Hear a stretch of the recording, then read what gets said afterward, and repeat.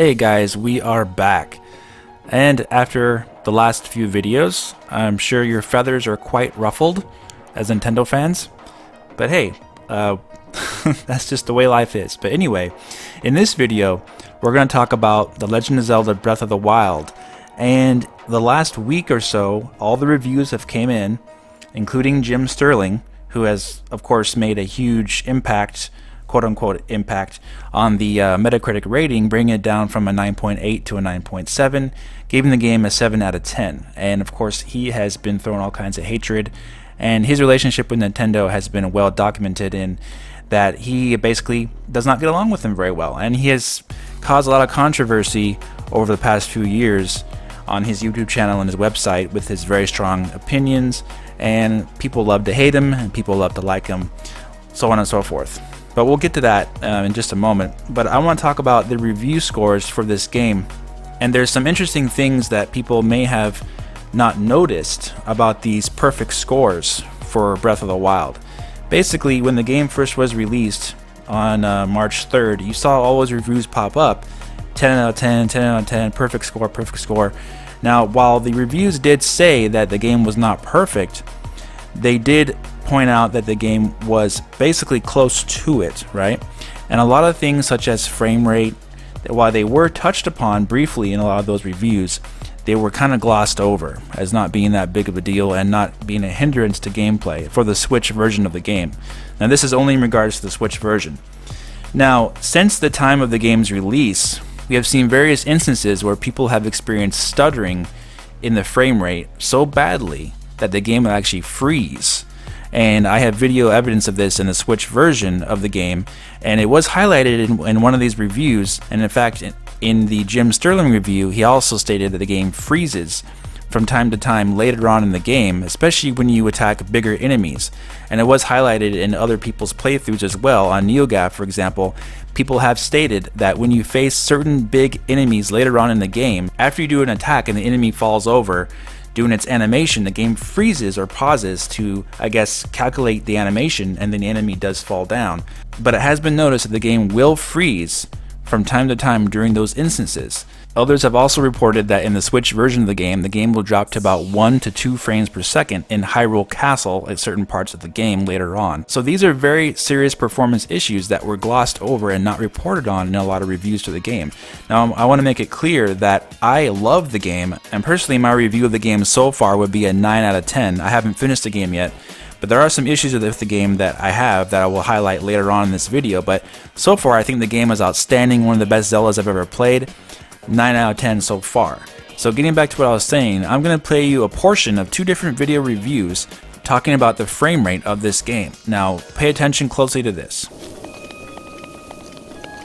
Breath of the Wild's anime-inspired art style is colorful and remarkably lively, and the brief frame rate hiccups and pop-in that show up from time to time never significantly soured my gameplay. And I still managed to come across things I haven't seen before. I'll easily spend 50 more tracking down its fascinating moments. The amount of freedom and the large scale of Hyrule come at a price, though. On the Switch version, when docked, there are serious frame rate issues in certain parts of the game. These problems happen most often in dense forest environments, but they occur in just about any type of area, from the plains to the top of snowy mountains. In some cases, it's so bad that the game is virtually unplayable until the problem subsides. The frame rate issues are frequent enough that you can't ignore them either. It's the only serious blemish on an otherwise stellar open-world experience. Breath of the Wild is a landmark game that's hopefully just the start of an amazing future for Link's continuing adventures. And there you have Easy Allies, who is well respected, and their review highlighted that it was a major concern, the frame rate problems of this game, and it highlighted the frame drops and the freezing of Breath of the Wild on the Switch version. Now, IGN's version with Jose Otero didn't highlight that at all, and he said basically the frame rate didn't bother him. I thought this was very interesting because it's kind of hard to ignore that big of a frame rate drop, especially if you're playing the game fully. So that kind of raises some questions, and I could see now why a lot of people were questioning these reviews on if they were biased or not. I'm not saying that is the case in IGN's review, but I am saying that it's kind of questionable that the frame rate was looked over that much when it was that big of an issue for Easy Allies, and many other people as well, including Jim Sterling. He said the game does freeze, and many other people who have played the game said the game does in fact freeze. So in regards to reviewing this game, it brings up the question on, are these websites reviewing the game with the correct criteria? Are they reviewing the game based on that it's Zelda only and not comparing it to anything else? Or are they reviewing the game based on it being just another video game and they have to weigh it fairly and accordingly in compared to the other games that are similar to it in its genre? Because if websites like IGN and other sites who basically gloss over the frame rate problem are giving it perfect scores, they are ignoring something in their own guidelines, is my point. Because IGN and all these other websites, they do review games based on graphics and performance, sound, gameplay, presentation, control, fun factor. All these things weigh into their score. So if you're giving a game a perfect score and you're saying that, oh, these graphics and frame rate don't matter, then you are breaking your own review guidelines as a website. And I think that is wrong if you are doing that.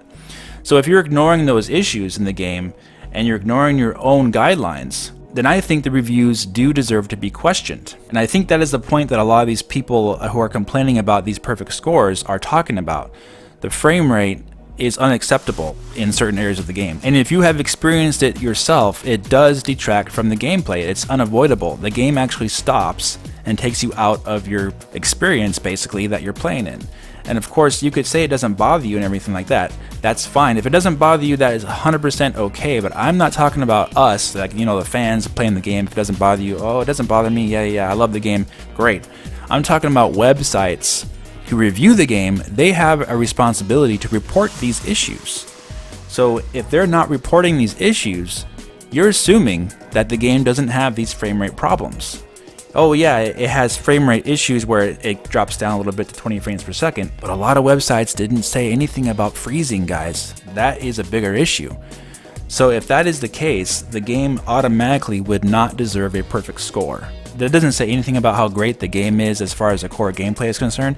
I think the game is great, but in my opinion, it's not deserving of a perfect score when taking into consideration some flaws that it does in fact have. Now, like I said before, I give it a 9 out of 10.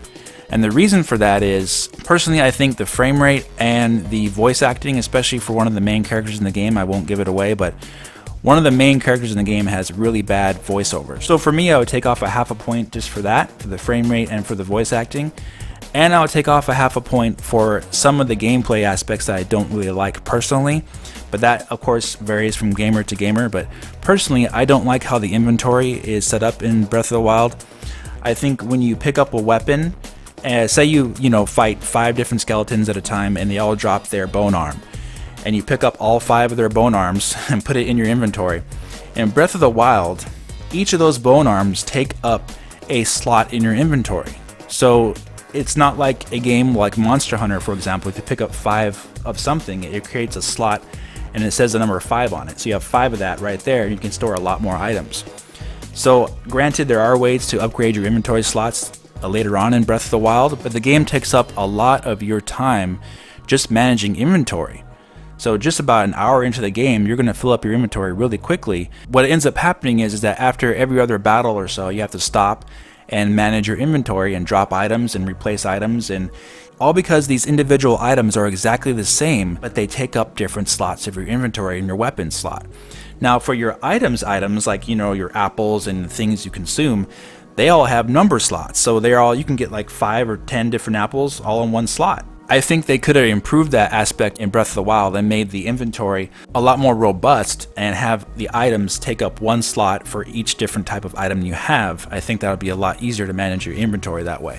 And I know it was a gameplay decision by the team to go ahead and do it that way, to try it out, to get people to experiment with many different weapons. But I think there could have been a little bit more balance there. So for me, in that aspect, that brings it down a half a point. So for now, I haven't beat the game, of course. The game was like a 9 out of 10 for me. I think it's an outstanding game with beautiful landscapes, beautiful exploration.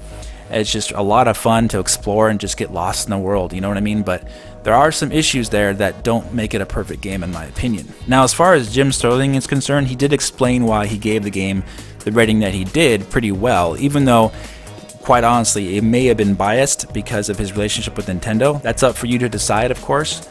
But he did explain that he absolutely hates the weapon durability aspect of that game, and he gave all kinds of reasons for it. So hey, you know, he didn't like that aspect, but he still gave it a 7 out of 10, which is quote-unquote good for that game. Obviously, it's a lot lower than what everyone else has been giving, so of course it's making all kinds of news. But that's what I wanted to point out about Zelda, is that when you rate a game a 10 out of 10, and you actually are breaking the rules of your own website and ignoring certain things, certain problems of the game, I think that's questionable, and I think it needs to be brought up. But despite that excellent, outstanding game, I love Breath of the Wild so far. Before I go in the video, I do want to address a question that I got on Twitter from Redtail. I want to say thank you very much, Redtail, for sending me this question. He says, "Yo, real quick, I love your videos, man. You always keep it real when it comes to what's going on with Nintendo. I need to ask you something. Do you think you can make a future video discussing your thoughts on what Nintendo should do or what will happen in the future for the Switch? I think myself and many others subscribed to you would love to hear your thoughts on that. I'm definitely a Nintendo diehard. Hey, so am I. We have something in common. And I'm seeing all these issues going on regarding the Switch. Personally, I haven't had all the issues other people are having with their consoles, besides it freezing 2 times and playing for a long amount of time. I do believe in all the issues other people are having, and I see a lot of issues with the console myself, like no browser, frame rate problems, etc. I'm extremely worried about these hardware issues hurting the lifespan, sales, or reputation of the console. Do you think Nintendo would have to cancel the Switch or anything crazy like that? I'm super worried, and I feel like no one has been discussing what Nintendo's next move should be. Hope you consider this for a video topic. Thanks." Okay, well, thank you very much, Redtail, for your question and for your comments. I appreciate that very much. And first of all, I would say don't worry about it. I think Nintendo is going to fix all the issues that people are worried about for the Switch. I think anything hardware related is going to be completely fixed rather quickly, whether or not it's in firmware updates or whether or not they send out revisions to the Joy-Cons. I think they are going to be fixing these issues extremely fast. And I want to make something clear that some of you in the comment section in my last video got totally wrong, is that I never said that the Switch hardware was defective and failing the most in Nintendo history. I never said that. I'm not going to go over the list yet again for like a 3rd time. There's no console Nintendo has ever released that has had more different type of issues than what we are seeing with the Switch. I'm not saying that this is the most defective units Nintendo has ever had. No, I'm not saying that because we don't have that information. So I want to make that very clear to you guys that I did not say that. But getting back to Redtail's comment, yes, Nintendo will definitely fix anything wrong with the Switch. If you have anything wrong with your system, call them up and hopefully they will replace it for you. I'm sure they will. They're great on their customer support. My main point in my last few videos is that no one seemed to care or recognize the issues with this system that are being reported from Nintendo YouTube content creators. So that was the only thing I was trying to get across. But I do think these issues will be fixed, and I'm very optimistic that they will be. Now, in regards to your concerns about the future of the Switch, Redtail, say if the Switch, you know, fails or dies or whatever, right? That's your concern. Now, if that were to happen, I guarantee you that Nintendo already has a backup plan for different hardware to be released if that were to happen. Nintendo is not stupid, so they have never really solely put all their resources into one console since the original NES, and that was only for about 4 years when they released the Game Boy, for example. So if the Switch does become some kind of disaster, which of course we don't want any system to become a disaster for any company, but if for some reason it does, I guarantee you Nintendo will have a backup plan. And we already know that the Switch is lacking third-party support yet again for the 2nd console in a row. The Wii had it, Wii U didn't have it, this console doesn't have it so far. So I guarantee you Nintendo already has a plan in motion in case something does happen. And again, Nintendo, multi-billion-dollar company, they have a whole bunch of resources to release a ton of great first-party content on the Switch to help boost sales in this first year even further, of course, because it's off to a great start, but to boost sales even further later on down the line, so then third-party can see the sales momentum and then join up. But if for some reason that doesn't happen, like I said, don't worry about it. They're going to be just fine. I'm extremely optimistic about Nintendo's future, guys. You may not realize that. I have heard information behind the scenes that, you know, Nintendo does have plenty to fall back on if something does go wrong. So you guys don't worry about a thing. Either way, Nintendo's going to be okay. Trust me. Alright guys, let me know what you think in the comment section about all this Zelda controversy with reviews. Bad reviews, good reviews, so-so reviews. Tell me what you think. If you enjoy this video, please go ahead and hit the like button and subscribe to this channel. And I will talk to you guys very soon in the next video. Take care.